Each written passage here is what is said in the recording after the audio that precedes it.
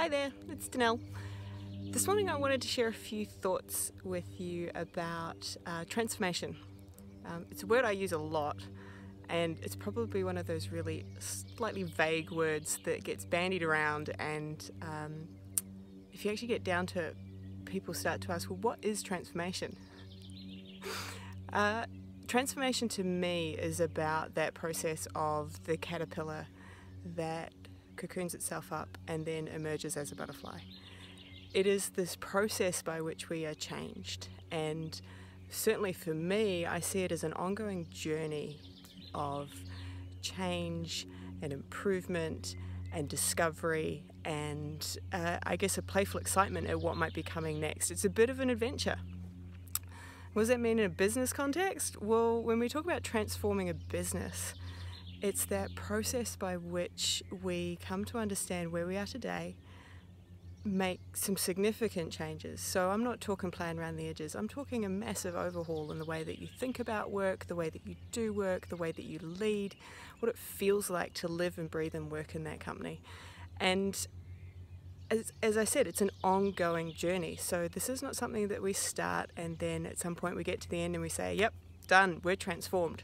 No, it's this ongoing journey and this ongoing experience of discovery and curiosity and experimentation and the shift and the change that happens as a result of that. But you'll hear me say again and again and again, transformation is more than digital. And I firmly believe that you must do the work on yourself before you can do the real work on your organization. So it's all very well to go out there and say that change is going to happen to someone else. We're going to fire that team over there and move their work over to the Philippines. We're going to change the way that that team operates and the way they're structured. We'll break them up and get them reporting to some other managers. All very well to do that from a top-down hierarchical approach, but that's not transformation. The transformation bit becomes when you are participating in that process as a leader, and it's about your change and how you change both as an individual and an individual operating a role in your business.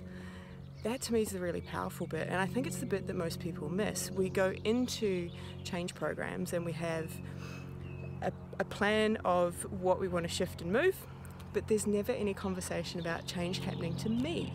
And what does that feel like? And am I okay with that? And most of the time, I'm not okay with that happening to me. And it's the messy, dirty, nitty-gritty stuff of getting through how we need to change, how we need to step up as leaders to be able to lead an organization in a new way, to be able to push forward on those boundaries of innovation and change and build a place that people love to work. So, probably more than enough preaching from me this morning. As you can see, it's a beautiful day down here at the bottom of the Southern Alps in New Zealand. I hope wherever you are, you're having a fabulous day too, and we'll see you next week. Thanks.